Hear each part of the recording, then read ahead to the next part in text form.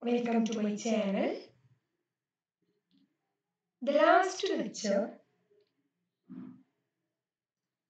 I teach one theorem related to infinite series.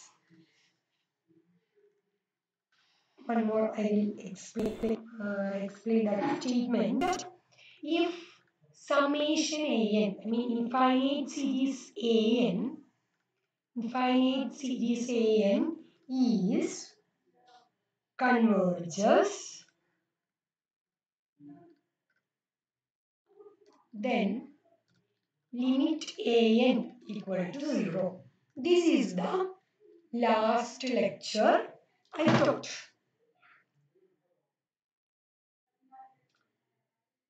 In this lecture, I will say this converse part.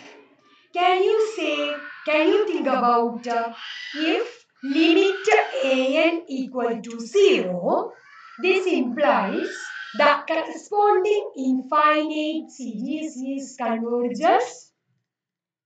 Is it possible?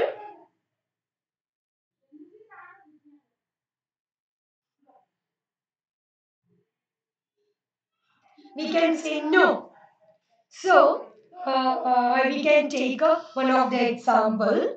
So, summation an equal to 1 plus 1 by 2 plus 1 by 2 plus 1 by 4. A2 is 1 by 2 plus 1 by 2. A3 is 1 by 4 plus 1 by 4 plus 1 by 4 plus 4. Plus etc. 1 by 2 power I plus 1 by 2 power I plus etc. 1 by 2 power I. So, ith term is 1 by 2 power I plus 1 by 2 power I plus etc. 1 by 2 power I. 2i times. So, ith term, as I tends to infinity, 1 by 2i converges to 0, this term converges to 0. So, all terms converges to 0. So, ai converges to 0, I tends to infinity. But you think about summation. Summation an equal to 1 plus half, that also 1 plus 1, next term also 1, continue. So that is equal to infinity.